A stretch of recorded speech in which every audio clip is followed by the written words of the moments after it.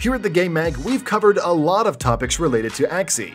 We've covered the game itself, what things you should do when getting started, and how you can get a scholarship.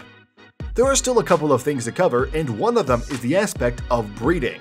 The act of breeding means that you can have two of your Axies breed or produce a new Axie. Keep in mind that this is one of the ways you can make money in the game. If you breed an Axie that has impressive stats and body parts, you can sell that for a lot of money. Breeding doesn't have to be complicated when we're here to help with our 10 tips for Axie Infinity Breeding. Number 1. Choosing the Axies to breed. When you breed Axies, you need two of them, which is pretty obvious. However, when deciding on which Axies to breed, there are a lot of factors that go into it. Breeding Axies cost in-game resources and real-life money, which you have in the game already. You don't want to waste money breeding Axies that are inferior. That's why the best thing to do is to choose Axies that have impressive parts and stats. That way, the offspring will potentially have a lot of the things that made the parents superior in the first place.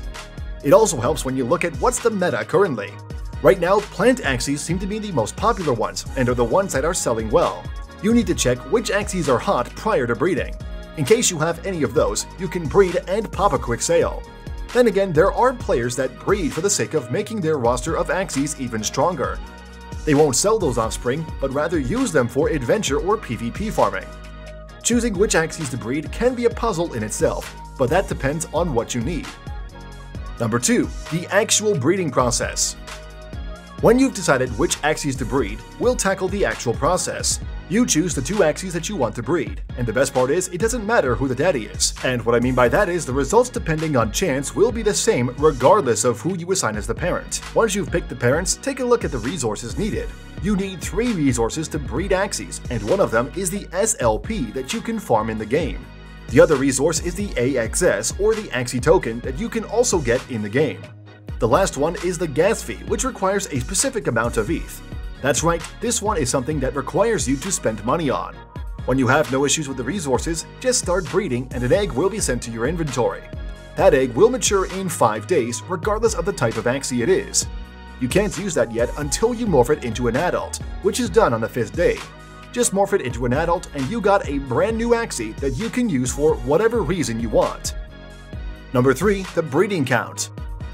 One of the things that you need to be mindful about when it comes to breeding Axie is the breeding count. This is the number of how many times your Axie can breed. All of them as of now can only breed a total of 7 times. The breeding count can matter to a degree because the more your Axie is bred, the better it gives out when it comes to the offspring. Let's say an Axie that breeds for the first time can give out a good Axie. However, an Axie that has been bred more than once can potentially give birth to a very astounding Axie which is better in a lot of fields. The downside to this is that the more times you breed an Axie, the higher the resources you have to pay. It gets more expensive the more you breed Axies, which is why some players usually breed Axies up to a 4th time because it becomes a bit pricey later on. That's one thing you can think about, which is to breed another set of Axies so that you can still get good Axies for less the price. Number 4. Simulating Axie breeding. Now that you have an idea of how the process works, let's start with the actual tips when it comes to it. Let's start first with Axie breeding simulators. These tools are used to give you an idea of what Axie offspring will come out depending on the parents you use. It's like a mad scientist experiment, but the good thing is that you know what the results will be. This goes back to number 1, where you choose the right Axies that you want. Then again, most of the time you're limited to your own Axie, so you can use breeding simulators to help you find out what you'll get with your own Axies. You can go to axie.zone and find their breeding simulator tool. When you want to use it, all you have to do is copy the ID numbers for the Axies that will be the mom and dad. The tool will detect what Axies they are, and when you click on Toggle Odds, you'll see the percentages of which parts the offspring will have. Using this simulator gives you an idea of what the offspring would be. But even better is that you can press on the Breed button to really give you the idea of what the offspring will be like. Here's another nice tip. Even if you don't own the Axies, you can copy the ID numbers of different Axies from the official marketplace. You'll see what the results are, and it's a nice little experiment to see what other players' Axies can come up with when they are bred. Number 5. The Axie Pricing Calculator. You may breed Axies to get an offspring that can have impressive stats and parts, but the question is, will it sell for a good amount? There are players that breed to sell, and that's not a bad thing. That's where you can use the Axie Pricing Calculator, which you can get if you head over to axie.tech. You just copy and paste the ID number of the Axie that you are planning to breed. You'll get a price point of how much that Axie will sell on the market. If it sells for a good price, then you can use that for breeding. That's because the offspring will sell for a good amount due to the parents having good prices. That's where the Axie simulator comes into play, when you finally want to start breeding because you have potential money to make. All you have to do next is make sure that the Axies will be good. Number 6. Download the Freaks Axie extension. A very useful tool you can use for breeding is the Freaks Axie extension, which we'll include in the description. This extension is for Google Chrome only, and you can download it for free. What this does is that you will find out the dominant and recessive genes of the Axie that you plan on breeding. This extension is free and safe, so don't worry about anything harming your device. Number 7. The dominant and recessive genes. At this point, you already know what parts and potential offspring you will get, but it's now time to know about the dominant and recessive genes. The dominant genes are the ones that usually get passed on to the offspring. The recessive genes, categorized as R1 and R2, are those that have a low chance of getting passed on. Why is this important, you ask? That's because some of the best parts may be recessive, and you have low chances of getting them to your offspring. Using the Freaks Axie extension that you just installed, you can hover over the stats of your Axie and you'll see which genes are the dominant ones and recessive ones. If you have an Axie that has a lot of multiple colors, then that Axie is not ideal for breeding. Even if it has parts that are good, it may get lost in the shuffle when you eventually breed it. The best case scenario is that you get a parent that has all the same colors.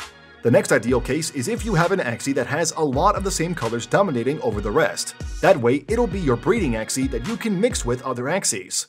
In fact, master breeders can have an idea of what the offspring will be just by using the tool and hovering over the stats.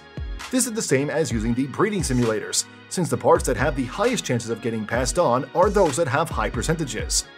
Basically, if the Axie's genes are too diluted and mixed, then better not use that for breeding.